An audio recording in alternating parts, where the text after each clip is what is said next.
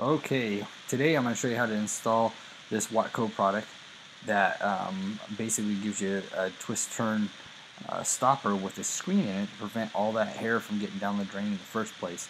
So you're less likely to have a backed up drain, and it's going to be easier to clean up all the hair. So first I remove the old stopper, then I measure and make sure that it is the right size. Comes with a ruler at the bottom, as you can see. We're right in where we should be. So here's the stopper, just a little screen, kind of a little attractive, chrome plated. It's got the little push-pull stopper. Also comes with its own silicone, so I mean this is really a toolless application. In order to get that silicone to stick, I want to make sure there's no dirt, debris, or water. No loose dirt, no hair in there or anything like that. I want to make sure it's nice and dry.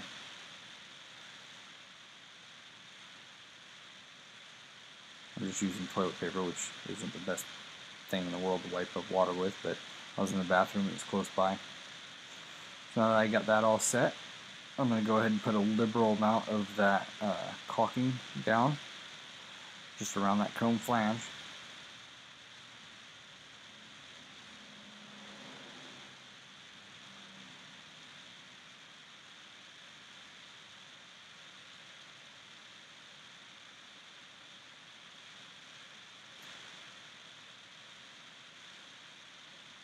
It's not the best tube that they give you, but it works. And I actually use a little bit more than I probably should have, but it all works out.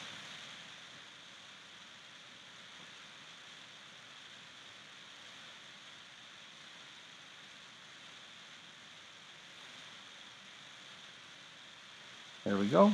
Now it's just a matter of pressing the old piece in place and doing a little bit of cleanup. So I squeeze it, or put a lot of pressure on it. Then I'm going to clean up that excess caulking that came out the outer edge.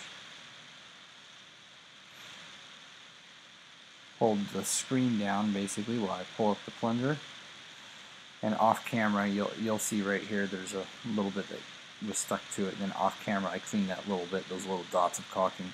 I cleaned that out. Thanks for watching. Click thumbs up and subscribe. Thank you so much.